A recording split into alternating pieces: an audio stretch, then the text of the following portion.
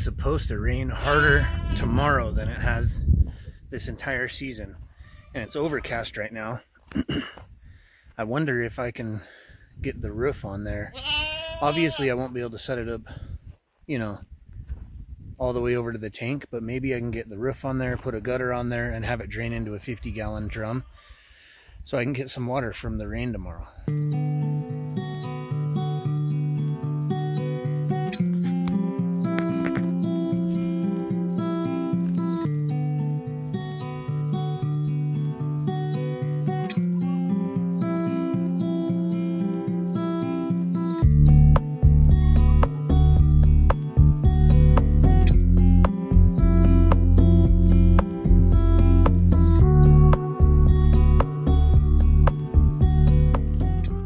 All of the metal studs up here are scrap material. To save time, I went, you know, one on this side, one on this side, went back and forth, and I just don't feel like taking the time to cut everything when I can slap it together just fine like this. But if you had questions on what was happening, you probably have a better understanding now. The battens make it easy to attach the corrugated steel to the roof, and then I already lined up this piece of flashing.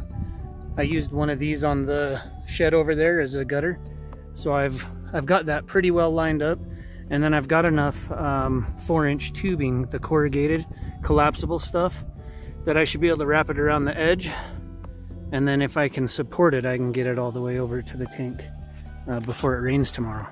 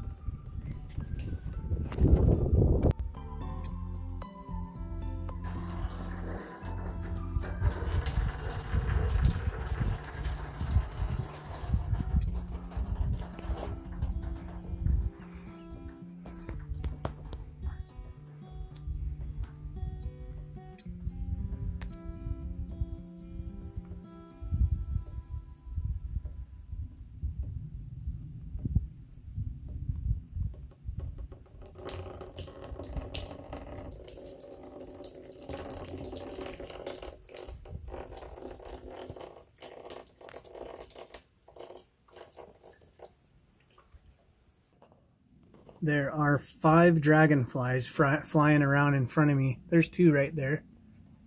There's 2 more on this side. I've never seen 5 dragonflies at the same time.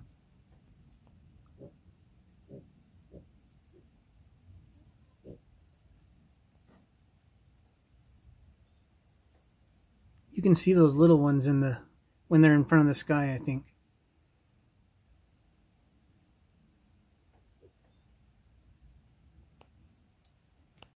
I've got the rain harvesting system pretty well set up. I used old flashing to fashion a gutter on the back like I did on the side of the shed. It's not perfect, but it works pretty good.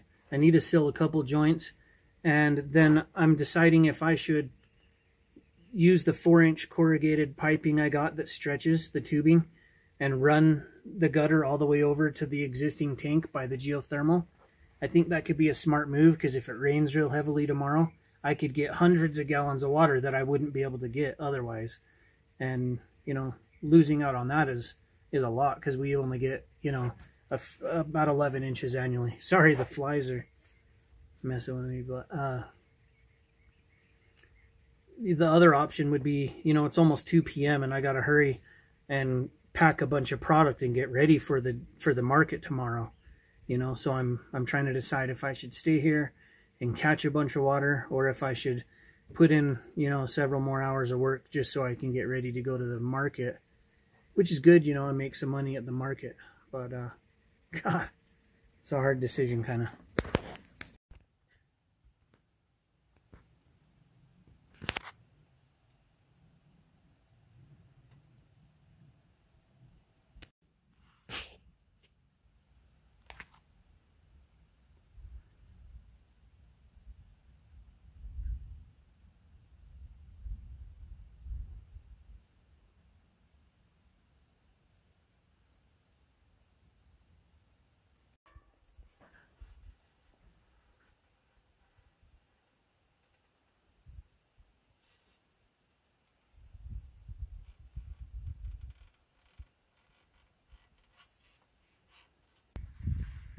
It wasn't really supposed to rain today, but we're getting some. It's coming from the south.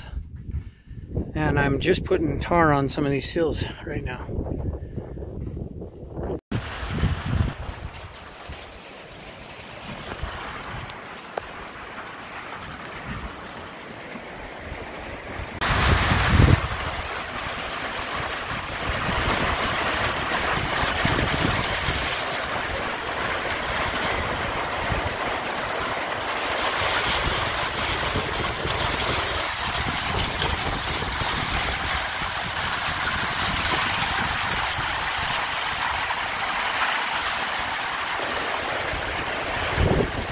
I've been waiting just a little bit to see if enough rain will come down and wash out the other end.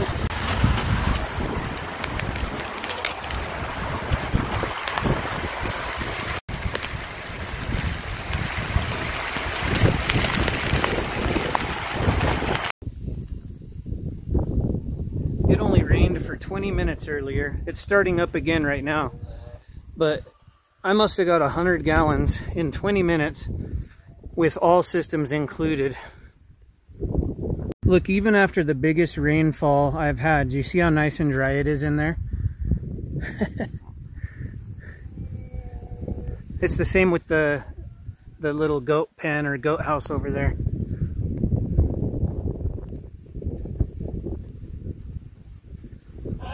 So this has really been working pretty good.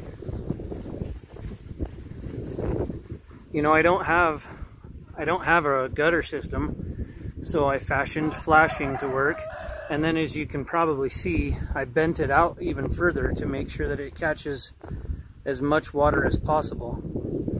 And then anywhere that I connected the flashing, I sealed it with tar.